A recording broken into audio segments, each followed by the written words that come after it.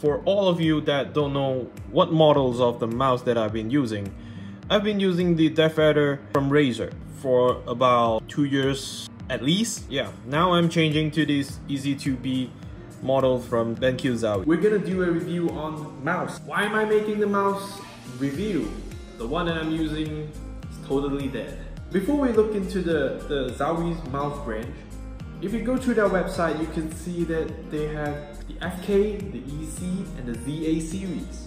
The numbers behind that indicates behind all the 3 types of this series. The larger the number, the smaller the size of the mouse. The first one that we're going to review is the low profile mouse, which is the FK1 Plus, the FK1 and the FK2. Now, the low profile, what does it mean? We're going to look into the aesthetic first before we move into the low profile. The first thing first, you can see the build is pretty straightforward. It's just like a usual mouse, nothing special. The side buttons, 1, 2 here, another one here. Okay. And the clicking button, mouse 1, mouse 2, and the rolling wheel. Okay. The bottoms of the mouse, you could see that there's this buttons. It's for you to customize the DPI, which is preset in this mouse itself.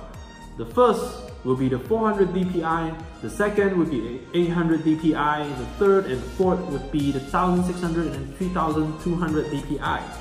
For the low profile mouse, the FK1 Plus series, you can see from the arch, the build of this mouse, the arch is slightly lower.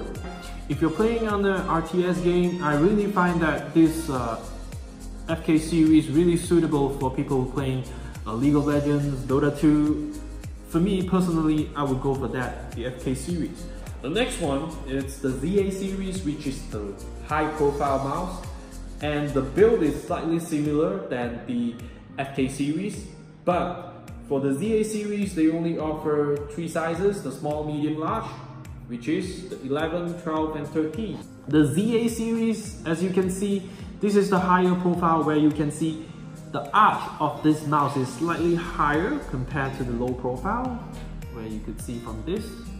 This is the FK and this is the ZA. You can see the difference?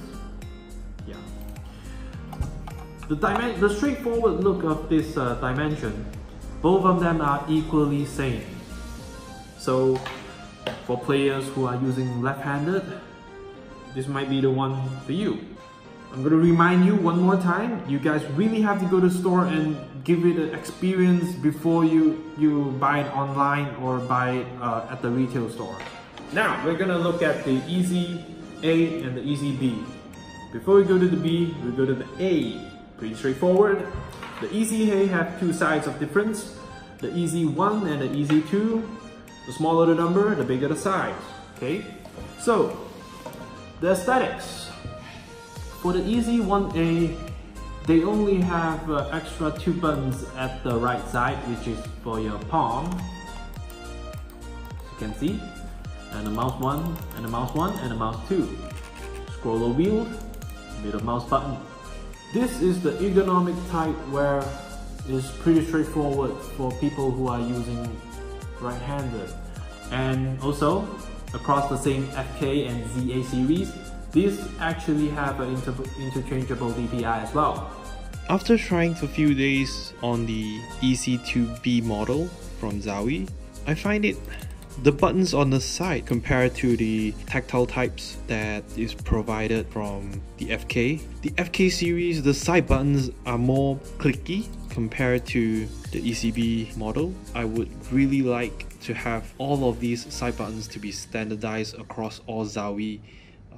ZOWIE actually put an effort to research on all different kind of the models and all 3 different sizes for your options. I really like the product that they're making. I really hope ZOWIE would make more different kind of color variations instead of the black, or maybe they would like to involve on matte black. So I would really like to see that in the future. And also the software implementation, this is what I really want from ZOWIE as well, because switching from using on a desktop or when I'm gaming CSGO, I would really want to have the seamlessly switch between my desktop DPI and well, gaming DPI, whereas the competitor are actually implementing this already in the market.